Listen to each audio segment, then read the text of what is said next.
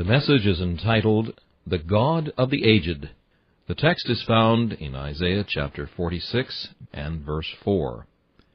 Even to your old age I am He, and even to hoar hairs will I carry you. I have made, and I will bear. Even I will carry and will deliver you. Those will be peculiar circumstances under which I shall stand up to address the people next Tuesday, circumstances which perhaps seldom occur, possibly may have never occurred before.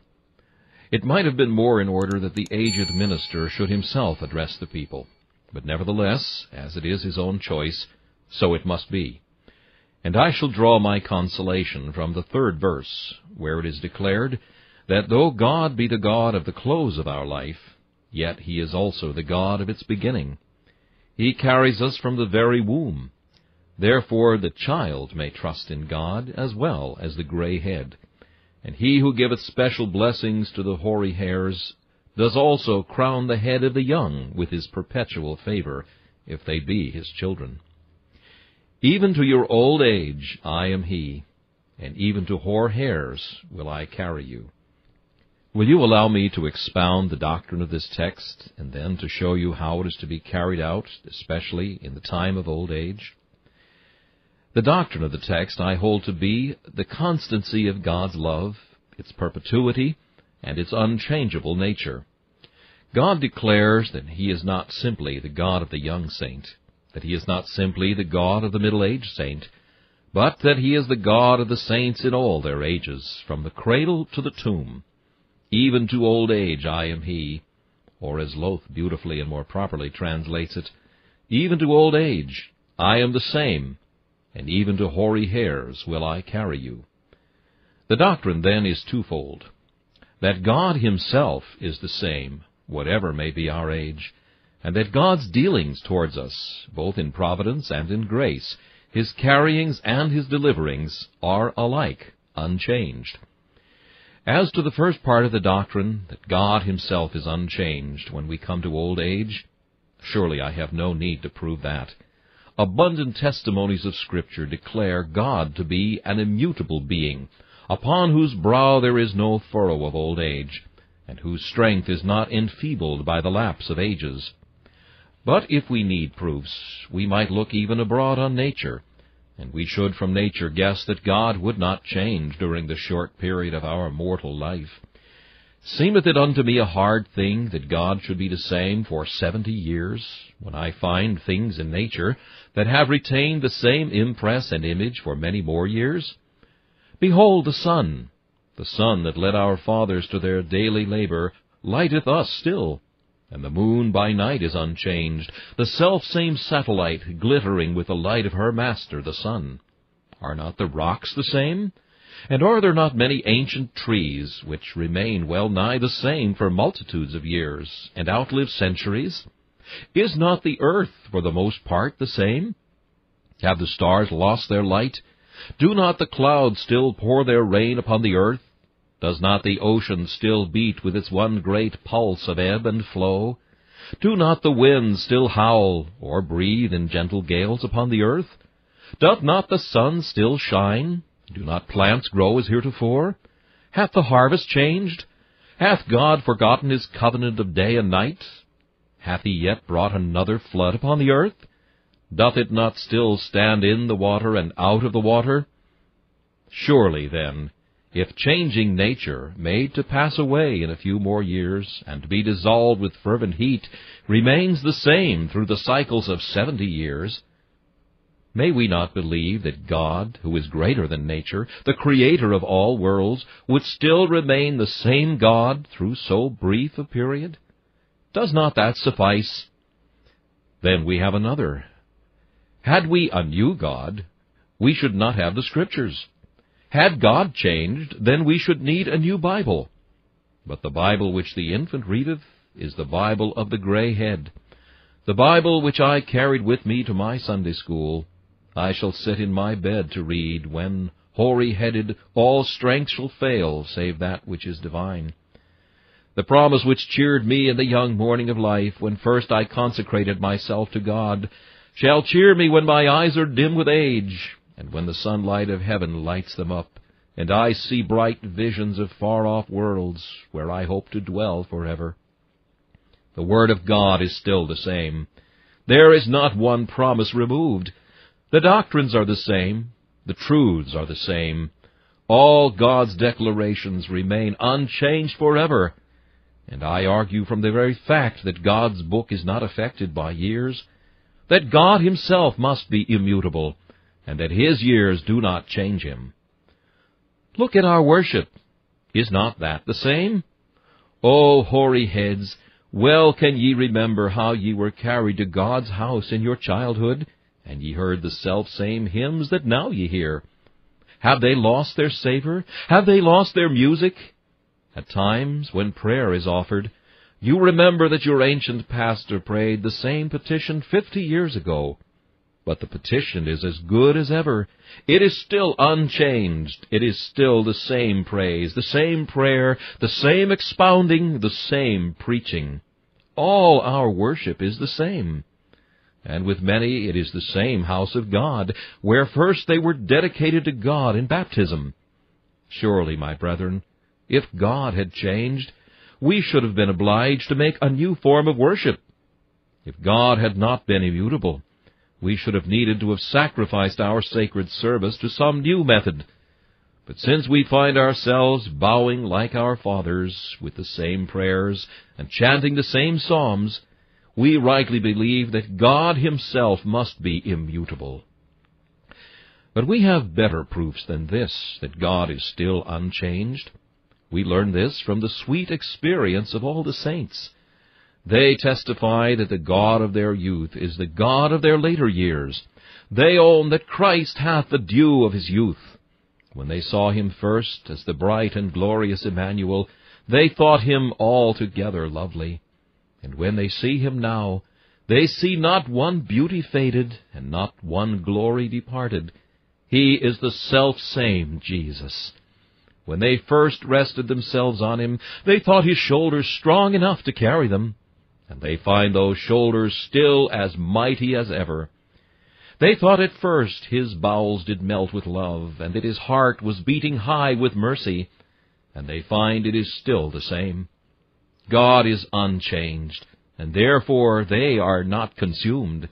They put their trust in him, because they have not yet marked a single alteration in him. His character, his essence, his being, and his deeds are all the same.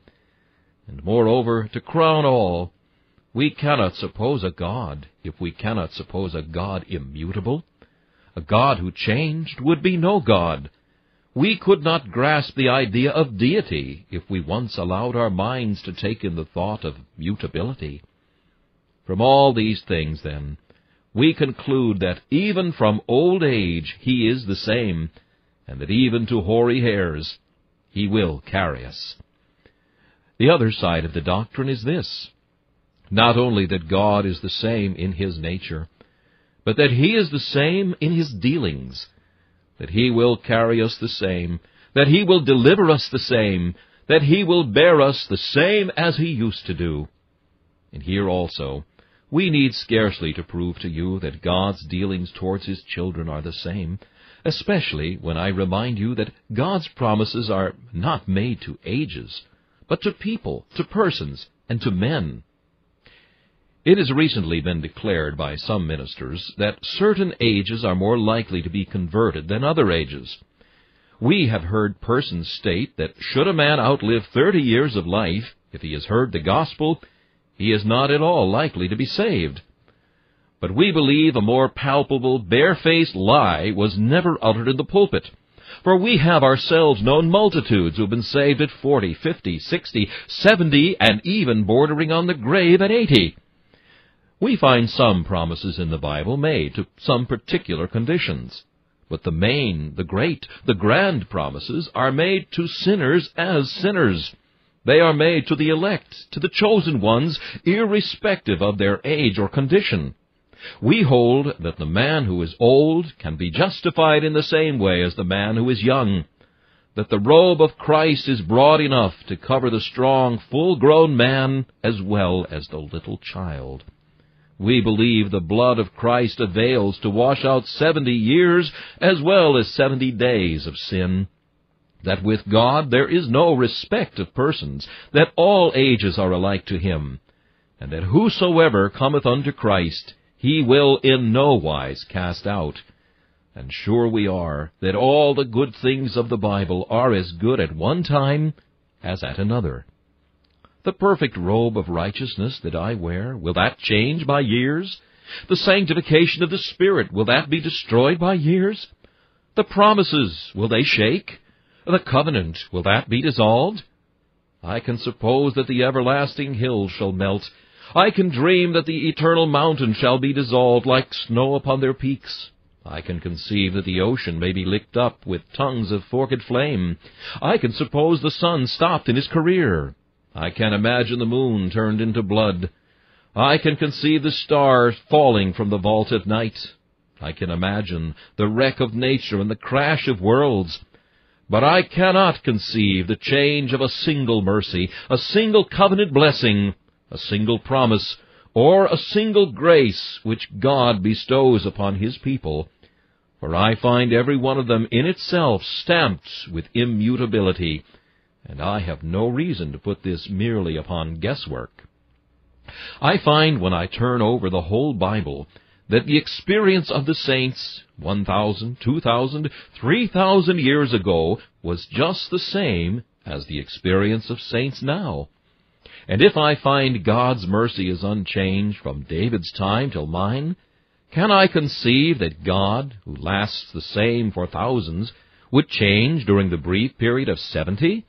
Nay, still we hold that he will carry us, and he will bear us in old age as well as in our youth. But besides that, we have living witnesses, living testimonies. I could fetch up from the ground floor of this place and from the galleries not 1 or 2, but 20, yea, 100 living witnesses, who rising up would tell you that God doth carry them now, as he did of old, and that he still doth bear them.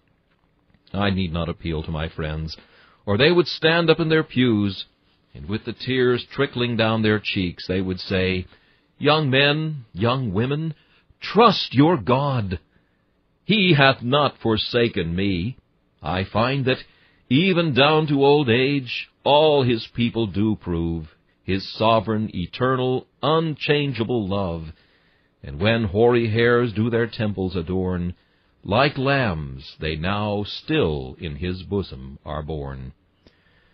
Ask yon aged friend, ask any aged Christian, whether he finds that God has in the least forsaken him, and you will see him shake his head and hear him say, O young man, if I had another 70 years to live, I would trust him still, for I have not found him fail all the way that the Lord God hath led me. Not one promise hath failed, but all hath come to pass. And I think I see him lifting up his hand in the midst of the assembly, and saying, I have nothing to regret but my sin. If I had to live over again, I should only want to put myself into the hands of the same providence, to be led and directed by the self-same grace. Beloved, we need not prove to you farther, for living witnesses do testify that God carries out his promise, I have made and will bear. Even I will carry and deliver you. But now we come to our real subject, which is to consider the time of old age as a special period, and to mark, therefore, the constancy of divine love, that God bears and succors his servants in their later years. I cannot imagine or dream that I need offer any apology for preaching to aged people. If I were in sundry stupid circles where people call themselves ladies and gentlemen, and always want to conceal their ages, I might have some hesitation. But I have nothing to do with that here. I call an old man, an old woman, an old woman. Whether they think themselves old or not is nothing to me. I guess they are if they are getting anyway past 60, on to 70 or 80. Old age is a time of peculiar memories, of peculiar hopes, of peculiar solicitudes, of peculiar blessedness, and of peculiar duties. And yet in all this, God is the same, although man be peculiar. First, old age is a time of peculiar memory. In fact, it is the age of memory. We young men talk of remembering such and such things a certain time ago. But what is our memory compared to our father's? Our father looks back on 3 or 4 times the length of time over which we cast our eyes. What a peculiar memory the old man has! How many joys he can remember! How many times has his heart beat high with rapture and blessedness? How many times has his house been gladdened with plenty? How many harvest homes has he seen? How many treadings of the vintage? How many times has he heard the laugh run round the family fire? How many times have his children shouted in his ear and rejoiced around him? How many times have his own eyes sparkled with delight? How many hill misers has he seen? How many times has he had sweet banqueting with the Lord? How many periods of communion with Jesus? How many hallowed services hath he attended? How many songs of Zion has he sung? How many answered prayers have gladdened his spirit? How many happy deliverances have made him laugh for joy? When he looks back, he can string his memories together by the 1,000, and looking upon them all, he can say, though he will think of many troubles that he's had to pass through, surely goodness and mercy have followed me all the days of my life. God hath been with him to hoary hairs, and even to old age he hath carried him. His joys he looks back upon as proofs of God's constancy. And how many griefs hath he had? How many times hath that old man been to the chamber of sickness? How many times hath that aged sister been stretched upon the bed of affliction? How many diseases can he or she look back upon? How many hours of bitter travail and pain? How many seasons of trouble, infirmity, and approachings to the grave? How many times hath the old man tottered very near that bourne from which no traveller can return? How many times hath he had the Father's rod laid upon his shoulders? And yet, looking back upon all, he can say, even to old age he is the same, and even to hoary hairs he hath carried me. How frequently, too, hath that old man gone to the grave, where he hath buried many he has loved. There, perhaps, he has laid a beloved wife, and he goes to weep there. Or the husband sleeps, while the wife is yet alive. Sons and daughters, too, that old man can remember, snatched away to heaven almost as soon as they were born, or perhaps permitted to live until their prime, and then cut down just in their youthful glory. How many of the old friends he hath welcomed to his fireside hath he buried? How frequently hath he been forced to exclaim, though friends have departed, yet there is a friend who sticketh closer than a brother. On him I still trust, and to him I still commit my soul. And mark, moreover, how many times temptation hath shattered that venerable saint. How many conflicts hath he had with doubts and fears. How many wrestlings with the enemy. How often he hath been tempted to forsake his faith. How frequently he hath had to stand in the thickest part of the battle. But yet he has been preserved by mercy, and not quite cut down. He's been enabled to persevere in the heavenly road. How travel-sore are his feet, how blistered by the roughness of the way. But he can tell you that, notwithstanding all these things, Christ hath kept him till this day, and will not let him go. And his conclusion is, even to old age God hath been the same, and even to hoary hairs he hath carried him. There is one sad reflection which we are obliged to mention when we look upon the bald head of the aged saint, and that is, how many sins he hath committed. Ah, my beloved, however pure may have been your lives, you will be obliged to say, oh, how I have sinned in youth, in middle age, and even when infirmities have gathered around me. Would to God I had been holy! How often I have forsaken God! How frequently have I wandered from him! Alas, how often have I provoked him! How frequently have I doubted his promises, when I had no cause whatever to distrust him? How frequently my tongue has sinned against my heart! How constantly have I violated all I knew to be good and excellent! I am forced to say now, in my grey old age, nothing in my hands I bring. Simply to thy cross I cling. I am still a monument of grace, a sinner saved by blood. I have no hope now, save in the blood of Christ, and can only wonder how it is that Christ could have preserved me so long. Truly I can say, even to old age he is the same, and even to hoary hairs he hath carried me. The aged man, too, hath peculiar hopes. He hath no such hopes as I or my young friends here. He hath few hopes of the future in this world. They are gathered up into a small space, and he can tell you in a few words what constitutes all his expectation and desire. But he has one hope, and that is the very same which he had when he first trusted in Christ. It is a hope undefiled, that fadeth not away, reserved in heaven for them who are kept by the power of God through faith unto salvation. Let me talk a little of that hope, and you will see from it that the Christian is the same as ever he was. And even down to hoary hairs, God deals the same with him. My venerable brother, what is the ground of thy hope?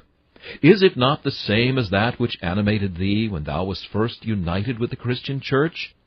Thou saidst then, My hope is in the blood of Jesus Christ. I ask thee, brother, what is thy hope now? And I am sure thou wilt answer, I do not hope to be saved because of my long service, nor because of my devotedness to God's cause. All my hope on Christ is stayed. All my help from him I bring.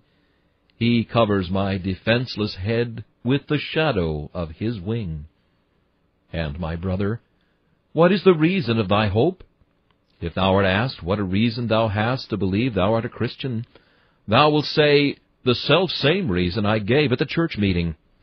When I came before it, I said then, I believe myself to be a child of God, because I feel myself to be a sinner, and God has given me grace to put my trust in Jesus. I think that is all the reason you have to believe yourself a child of God now. At times you have some evidence, as you call it, but there are hours when your graces and virtues are obscured, and you cannot see them, for gloomy doubts prevail, and you will confess, I'm sure, that the only way to get rid of your doubts will be to come and say again, a guilty, weak, and helpless worm, on Christ's kind arms I fall. He's still my strength and righteousness, my Savior, and my all. And the object or end of hope, is not that the same?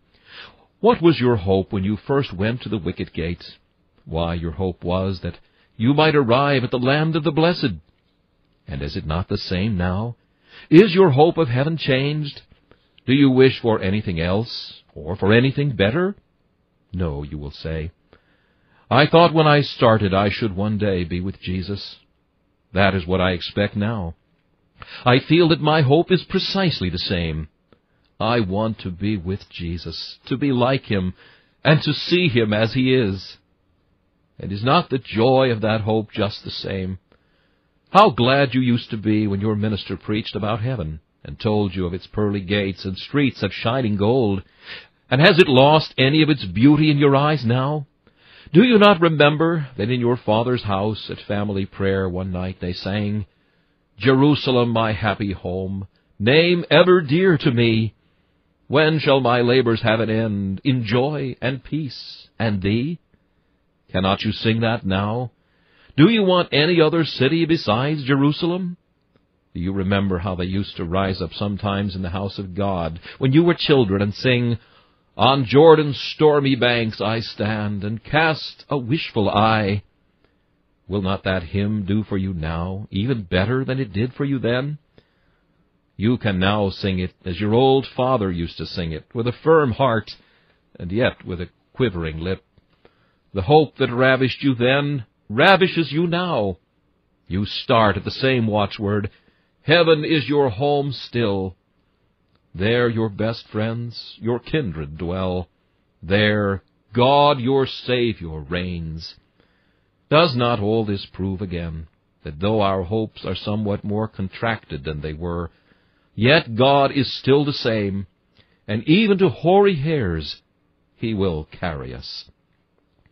Again, old age is a time of peculiar solicitude. An old man is not anxious about many things as we are, for he has not so many things for which to concern himself. He has not the cares of starting in business as once he had.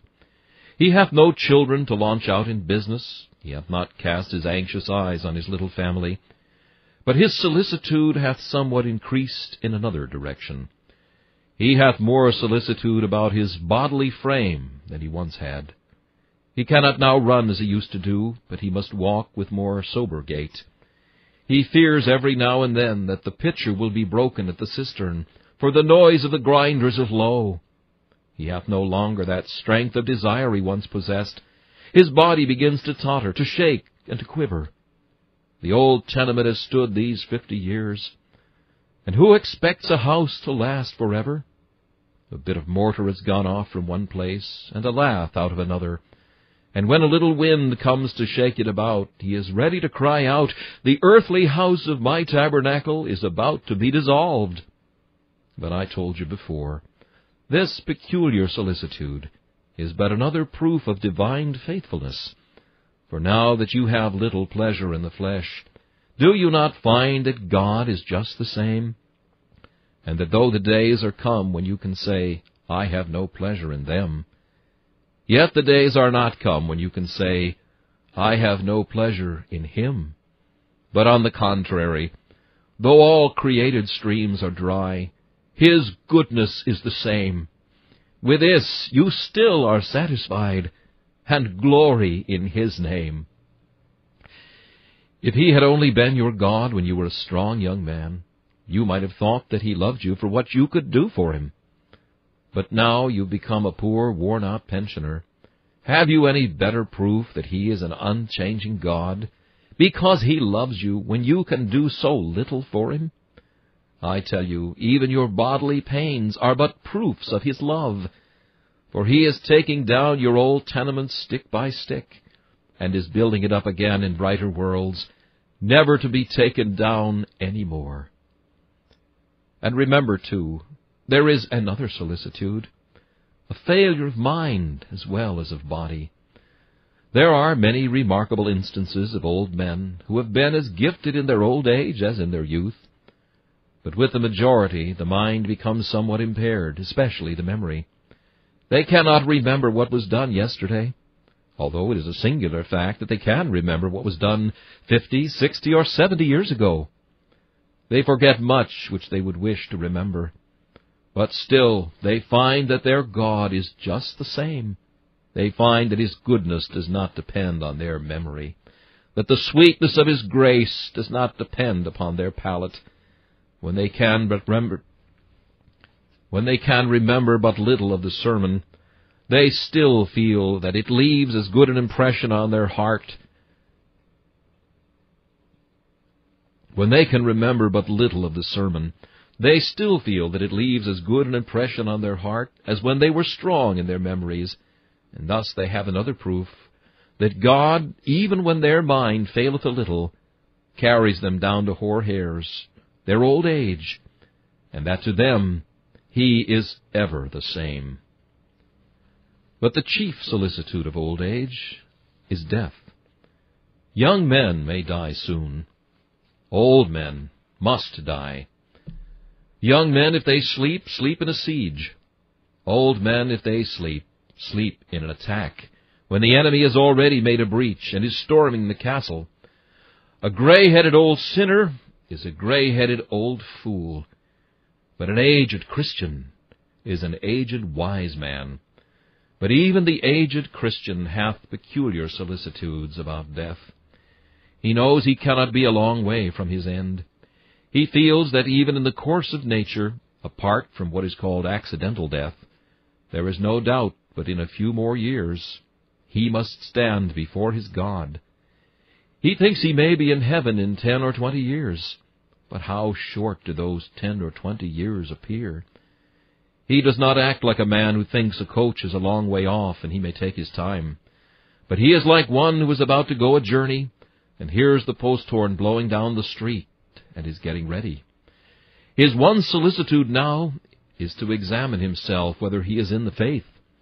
He fears that if he is wrong now, it will be terrible to have spent all his life dabbling in profession, and to find at last that he's got nothing for his pains except a mere empty name, which must be swept away by death. He feels now how solemn a thing the gospel is. He feels the world to be as nothing. He feels that he is near the bar of doom. But still, beloved, mark, God's faithfulness is the same. For if he be nearer death, he has the sweet satisfaction that he is nearer heaven. And if he has more need to examine himself than ever, he has also more evidence whereby to examine himself. For he can say, well, I know that on such and such an occasion the Lord heard my prayer. At such and such a time he manifested himself to me, as he did not unto the world. And though examination presses more upon the old, still they have greater materials for it. And here again is another proof of this grand truth. Even unto old age I am the same, says God, and even to hoar hairs will I carry you. And now, once more, old age has its peculiar blessedness. Some time ago I stepped up to an old man whom I saw when preaching at an anniversary, and I said to him, Brother, do you know there is no man in the whole chapel I envy so much as you? Envy me, he said. Why, I am 87. I said, I do indeed, because you are so near your home, because I believe that in old age there is a peculiar joy which we young people do not taste at present. You have got to the bottom of the cup, and it is not with God's wine as it is with man's. Man's wine becomes dregs at the last, but God's wine is sweeter the deeper you drink of it. He said, That's very true, young man, and shook me by the hand. I believe there is a blessedness about old age that we young men know nothing of. I will tell you how that is. In the first place, the old man has a good experience to talk about. The young men are only just trying some of the promises, but the old man can turn them over one by one and say, There, I have tried that, and that, and that. We read them over and say, I hope they are true. But the old man says, I know they are true. And then he begins to tell you why. He has got a history for everyone, like a soldier for his medals. And he takes them out and says, I will tell you when the Lord revealed that to me. Just when I lost my wife. Just when I buried my son. Just when I was turned out of my cottage and did not get work for 6 weeks. Or at another time when I broke my leg. He begins telling you the history of the promises, and says, There now, I know they are all true. What a blessed thing to look upon them as paid notes, to bring out the old checks that have been cashed, and say, I know they are genuine, or else they would not have been paid.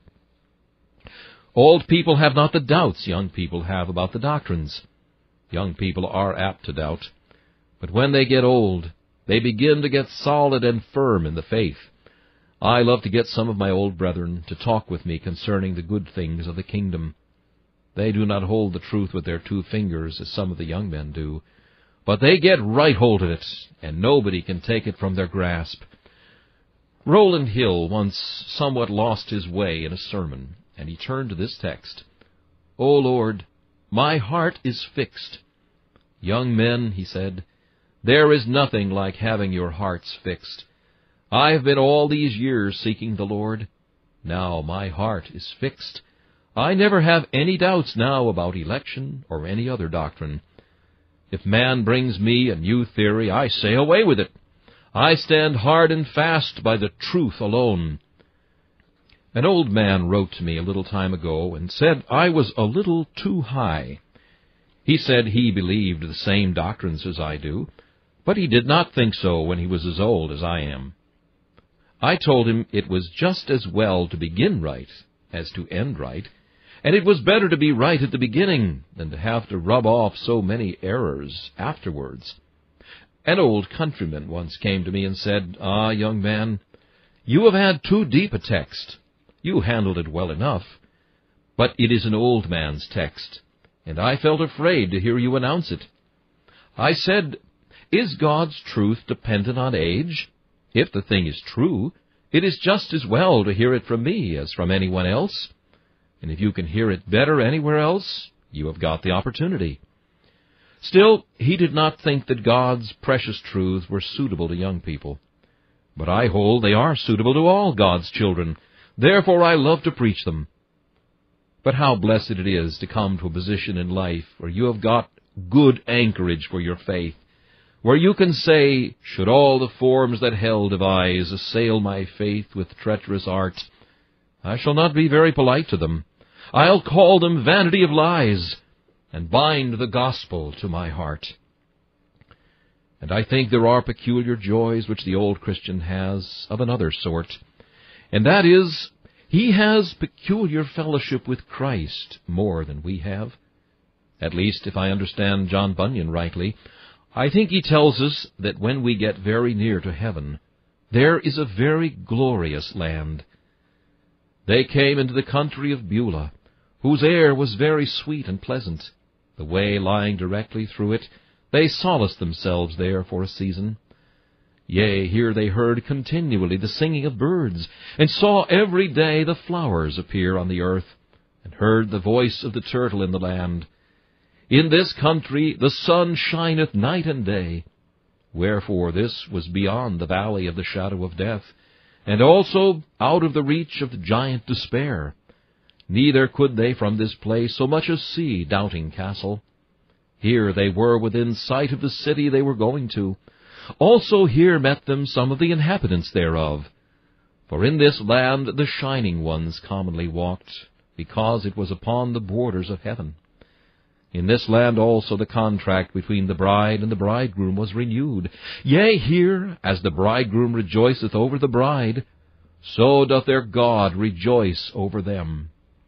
Here they had no want of corn and wine, for in this place they met with abundance of what they had sought for in all their pilgrimages. Here they heard voices out of the city, loud voices saying, "Say ye to the daughter of Zion, Behold, thy salvation cometh. Behold, his reward is with him." Here all the inhabitants of the country call them the holy people, the redeemed of the Lord. There are peculiar communings, peculiar openings of the gates of paradise, peculiar visions of glory, just as you come near to it. It stands to reason that the nearer you get to the bright light of the celestial city, the clearer shall be the air. Therefore there are peculiar blessednesses belonging to the old, for they have more of this peculiar fellowship with Christ. But all this only proves that Christ is the same, because when there are fewer earthly joys, he gives more spiritual ones. Therefore, again, it comes to the fact, even to old age I am he, and even to hoar hairs will I carry you. And now, lastly, the aged saint has peculiar duties. There are certain things which a good man can do, which nobody else ought to do or can do well. And that is one proof of divine faithfulness. For he says of his aged ones, "They shall bring forth fruit in old age." And so they do. I will just tell you some of them. Testimony is one of the peculiar duties of old men. Now, suppose I should get up and say, "I have not seen the righteous forsaken, nor his seed begging bread." Why, someone would reply, "You are not 22 yet. What do you know about it?" But if an old man gets up and says, "I have been young, and now am I old, yet have I not seen the righteous forsaken, nor his seed begging bread," with what power that testimony comes! Suppose I say to you, "Trust in God with all thy troubles and trials. I can bear witness that he will not forsake you." You will reply, "Oh, yes, young man, But you have not had many troubles. You have not been a child of God above these 6 years. How should you know? But up gets an old Christian. And well do I remember an ancient Christian rising up at the sacramental table and saying, "Dear brethren, we are met again around this table, and I think all an old man can do is to bear testimony to his Master. These 45 years I have walked in his truth. Young people, hear what I have to say. He has been my God these 45 years, and I have no fault to find with him. I have found religion's ways to be ways of pleasantness, and her paths to be paths of peace. You know, if you hear an old man talk, you pay greater attention to what he says, from the fact that he is old. I remember hearing the late Mr. J. I fancy that if I had heard the same sermon preached by a young man, I should not have thought so much of it. But there appeared such a depth in it, because it came from an old man standing on the borders of the grave. It was like an echo of the past coming to me, to let me hear my God's faithfulness, that I might trust for the future. Testimony is the duty of old men and women. They should labor whenever they can to bear testimony to God's faithfulness, and to declare that now also, when they are old and gray-headed, their God forsakes them not. There is another duty which is peculiarly the work of the aged, and that is the work of comforting the young believer. There is no one more qualified that I know of than a kind-hearted old man to convert the young. I know that down in some parts of the country there is a peculiar breed of old man, who for the good of the church I heartily hope will soon become extinct. As soon as they see a young believer, they look at him with suspicion, expecting him to be a hypocrite. They go off to his house and find everything satisfactory, but they say, "I was not so confident as that when I was young. Young man, you must be kept back a bit." Then there are some hard questions put, and the poor young child of God gets hardly pressed, and is looked upon with suspicion because he does not come up to their standard. But the men I allude to are such as some I have here, with whom I delight to speak, who tell you not hard things, but utter gentle words, who say, "I was imprudent when I was a young man. I know that when I was a little child I could not have answered these questions. I do not expect so much from you as from one who is a little older." And when the young Christian comes to them, they say, "Do not fear. I have gone through the waters, and they have not overflown me, and through the fire, and have not been burned. Trust in God, for down to old age He is the same, and to hoary hairs He will carry you." And then there is another work that is the work of the old, and that is the work of warning. If an old man were to go out in the middle of the road and shout out to you to stop, you would stop sooner than you would if a boy were to do it. For then you might say, "Out of the way, you young rascal," and go on still. The warnings of the old have great effect, and it is their peculiar work to guide the imprudent and warn the unwary.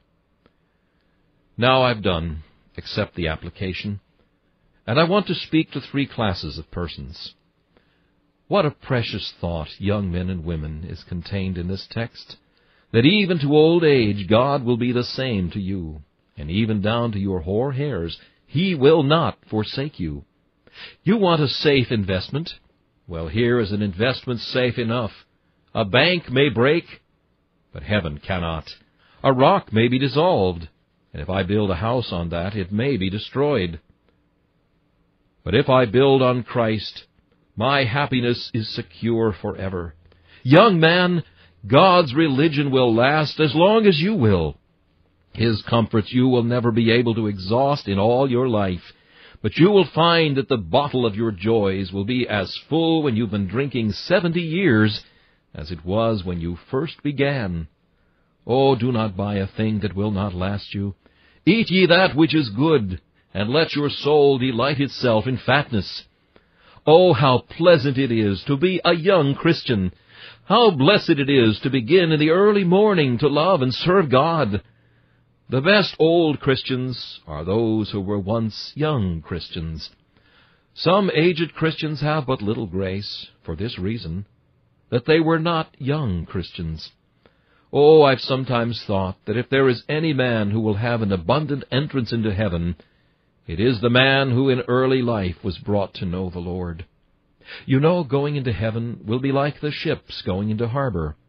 There will be some tugged in almost by miracle, saved so as by fire. Others will be going in just with a sheet or two of canvas. They will scarcely be saved. But there will be some who will go in with all their canvas up, and unto these an abundant entrance shall be ministered into the kingdom of their God and Savior. Young people, it is the ship that is launched early in the morning that will get an abundant entrance and come into God's haven in full sail. Now, you middle-aged men, you are plunged into the midst of business, and are sometimes supposing what will become of you in your old age. But is there any promise of God to you when you suppose about tomorrows? You say, suppose I should live to be as old as so-and-so and be a burden upon people. I should not like that. Don't get meddling with God's business. Leave His decrees to Him. There is many a person who thought he would die in a workhouse that has died in a mansion, and many a woman that thought she would die in the streets has died in her bed, happy and comfortable, singing of providential grace and everlasting mercy. Middle-aged man, listen to what David says again. I have been young, and now am old, yet have I not seen the righteous forsaken, nor his seed begging bread. Go on then, unsheath thy sword once more. The battle is the Lord's. Leave thy declining years to Him, and give thy present years to Him. Live to Him now, and He will never cast you away when you are old. Do not lay up for old age and keep back from the cause of God, but rather trust God for the future. Be diligent in business, but take care you do not hurt your spirit by being too diligent, by being grasping and selfish. Remember, you will want but little here below, nor want that little long. And lastly, my dear venerable fathers in the faith and mothers in Israel, take these words for your joy. Do not let the young people catch you indulging in melancholy, sitting in your chimney corner, grumbling and growling, but go about cheerful and happy, and they will think how blessed it is to be a Christian. If you are surly and fretful, they will think the Lord has forsaken you. But keep a smiling countenance, and they will think the promise is fulfilled, and even to your old age I am He, and even to hoar hairs will I carry you. I have made, and I will bear, even I will carry, and will deliver you. Do, I beseech you, my venerable friends, try to be of a happy temperament and cheerful spirit, for a child will run away from a surly old man. But there is not a child in the world but loves his grandpapa if he is cheerful and happy. You can lead us to heaven if you have got heaven's sunlight on your face, but you will not lead us at all if you are cross and ill-tempered, for then we shall not care about your company. Make yourselves merry with the people of God, and try to live happily before men, for so will you prove to us, to a demonstration, that even to old age God is with you, and that when your strength faileth, He is still your preservation. May God Almighty bless you, for the Saviour's sake. Amen. This message, The God of the Aged, was preached by C.H. Spurgeon on May 25th, 1856.